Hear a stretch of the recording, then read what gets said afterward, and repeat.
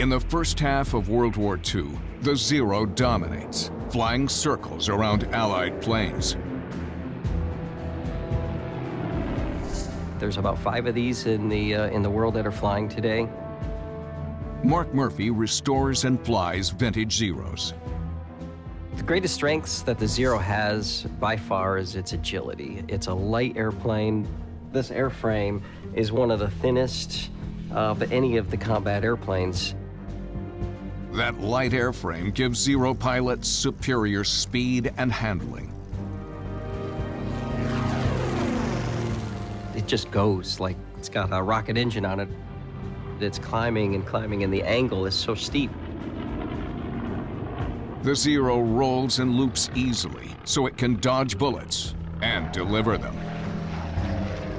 And it was a deadly combination for the Japanese pilots.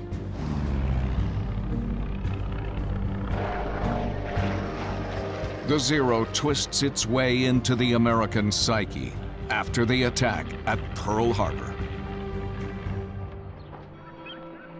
December 7th, 1941. As the sun rises in Hawaii, Japan prepares to strike. Japan plans a knockout blow on the American fleet at Pearl Harbor. Around 8 a.m., planes rumble in the distance, hints of a gathering storm. So Admiral Yamamoto has been planning the Hawaii strike for almost a year. He's put together a force of 6 aircraft carriers, over 400 planes, and all the support Navy ships in order to launch a massive strike. Key in the carnage, 80 Japanese Zeros.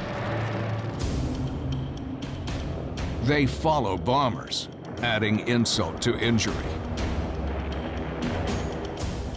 It's up to the Zeros to shoot down any American planes unlucky enough to take to the air. But the Zeros have another mission, and that is to use their 20mm cannons to strafe. They strafe crewmen on the decks of the battleships, they strafe Hickam Field, they strafe aircraft on the ground. The Zeros, with their guns, are spreading death and destruction all across Pearl Harbor and Ford Island.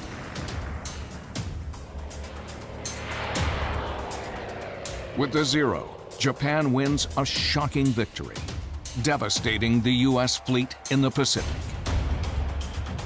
For the Japanese pilots, the takeaway is confidence. They've won a huge victory. The planning has paid off, and they've seen great success, and the Zero has paid off big. It's a wonderful attack platform with its 20mm guns. The attack is also a huge blow to American morale, proving Japan's fighters are far more advanced. No way are America's aviators ready for this war.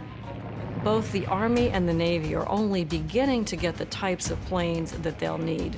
Their planes are no match for the Zero. They're too slow, too heavy, and undergunned. After Pearl Harbor, the Zero clinches victory after victory in the Pacific. The reputation of the Zero is at an all-time high by the middle of 1942. America's Navy aviators know that they're up against a very formidable aircraft. They'll have to use special tactics, do the best with their gunnery, and get a little bit lucky to take on the Zero.